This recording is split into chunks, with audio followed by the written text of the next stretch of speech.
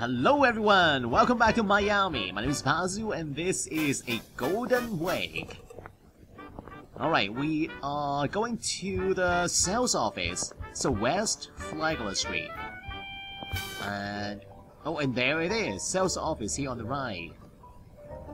And it's stocks and bonds office. It appears to be a stocks and bonds office. You briefly remember all the hubbub about war bonds a few years ago and find yourself glad all that is over. Yeah, this is set in the 1920s, so after World War I. The billboard reads, Coral Gables, Miami's master suburb. See, you will see Miami at its best. The sales office. The wall of the building is rough, like a pumice stone. You find yourself quite intrigued by this material. Oh, really intrigued by building material. Alright, let's head into the sales office. The Coral Gables sales office has established itself in this building. It appears to be constructed from some kind of porous stone. One you are unfamiliar with.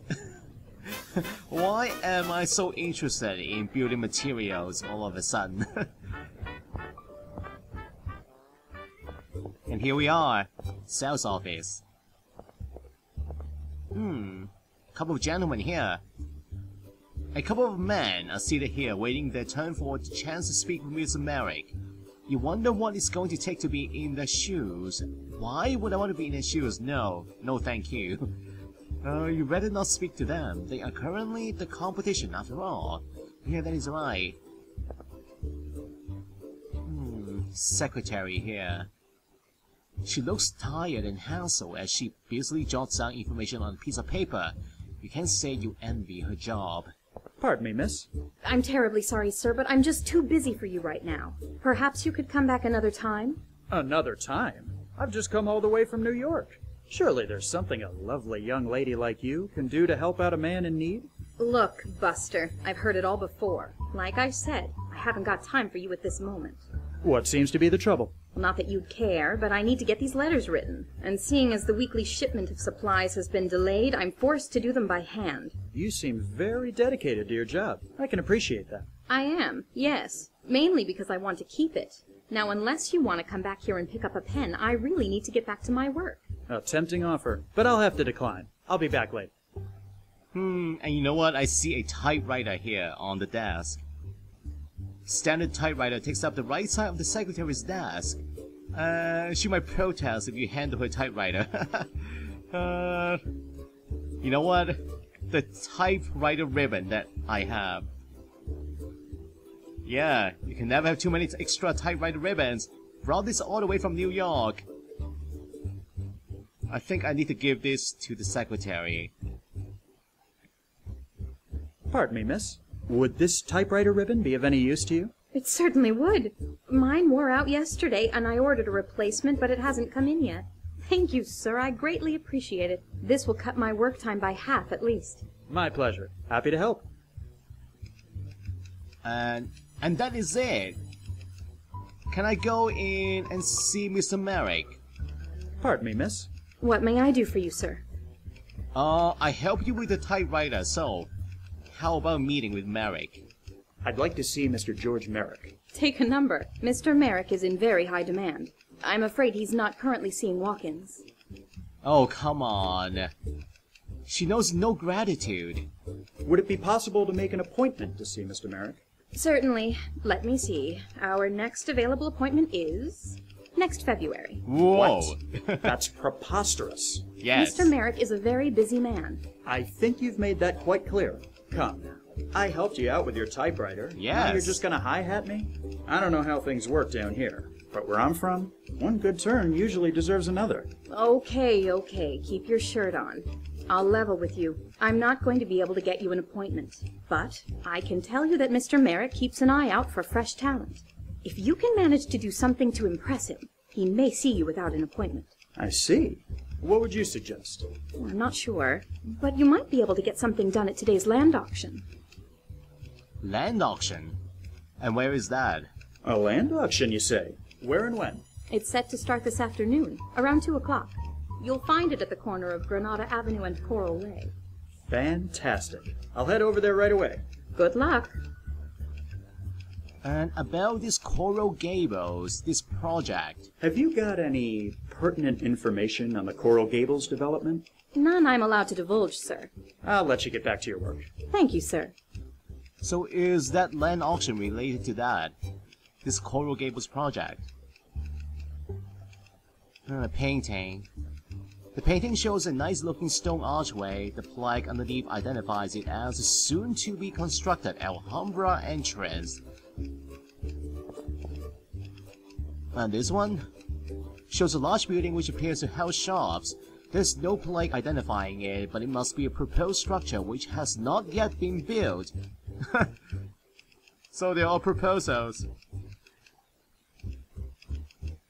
Doors frosted glass pane reads George E. Merrick, Director of Planning. Can I barge in? No. Can barge in uninvited. Alright. What else is here? Filing cabinet. Contains a wide array of drawers. This is presumably where most, if not all, the records of the budding Coral Gables development are being kept. What kind of secrets are inside?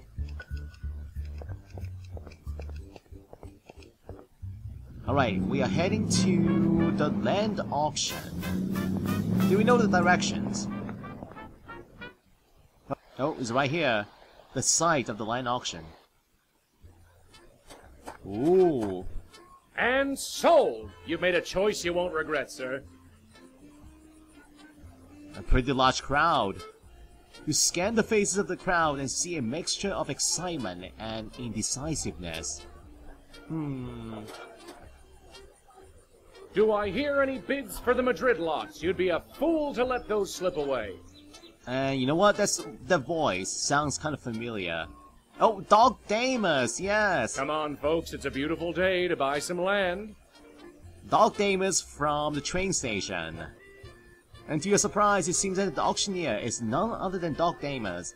You wonder how he managed to achieve this position here. Can I talk to him?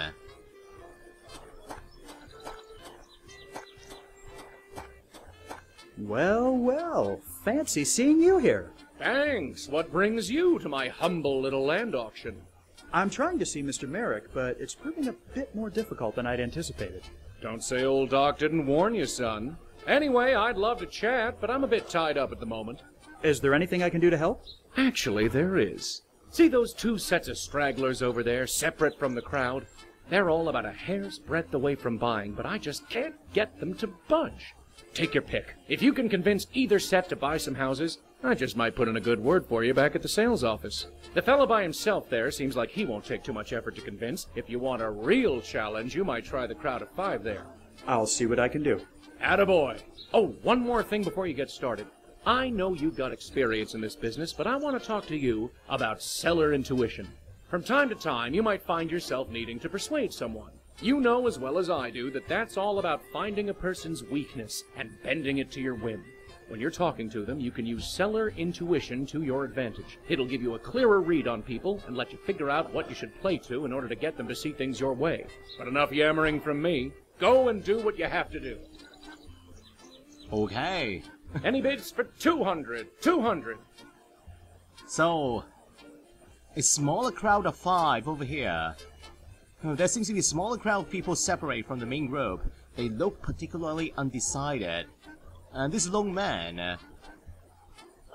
100. Do I hear 100? Indecisive man. He stands apart from the crowd and looks somewhat indecisive.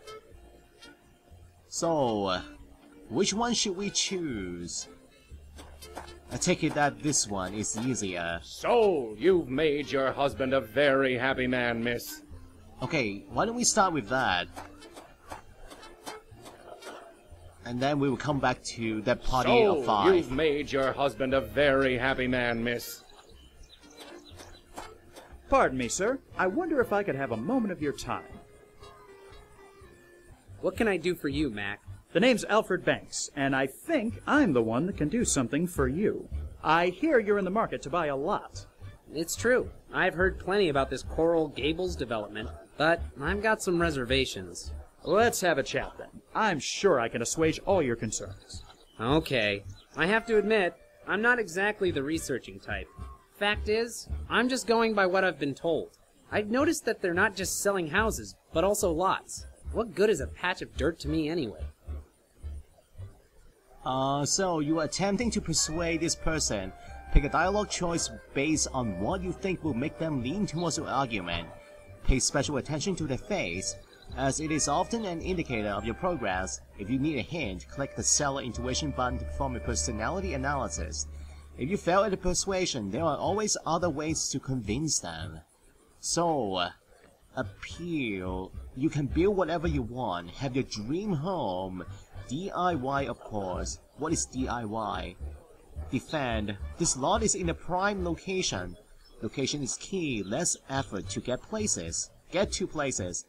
Explain. It is long-term investment. Payoff will come later as land value increases. Well, he did mention that he is not into research, so... yeah. Let's cross this out.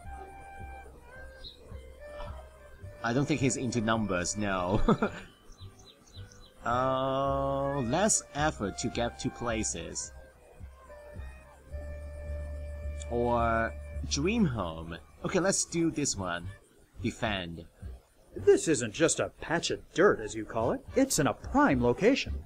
Well, I always Ooh. hear it said that real estate is all about location. But speaking of, what is it that makes this location so wonderful? And he is smiling now! So luxurious. A desirable area means rich neighbors, which means nice parties. I don't think he is into parties, no. Comfortable. Everything is close by. You'll be comfortable and not have to lift a finger. Ooh! That is very appealing. Practical. You'll pay low taxes. Everyone loves low taxes, don't they? No, no, no, no. Let's do comfortable. From what I've seen, you'll have everything at your doorstep. You won't need to travel very far to get what you need. Well, that's definitely an advantage. Look at that face! If there's one thing I despised about my home up north, it was having to walk everywhere in the cold. One thing I don't understand, though, why is the land being sold at an auction? It seems a bit shady, to be honest. Deals. Auctions mean you can pay whatever you want. You get a great deal. Excitement. More exciting than filling out paperwork in an office. That could be it. Yes. To make things easy for you, it is not fair to make you do the work. It's either excitement or yes. Which one should I choose? Let's do... not lifting a finger. Yeah, this one. It's for the consideration of the buyer, to make things easier. We're trying to make these sales as stress-free and simple as possible. And I certainly do appreciate that, don't get me wrong. Now be honest with me. All this seems a bit too good to be true.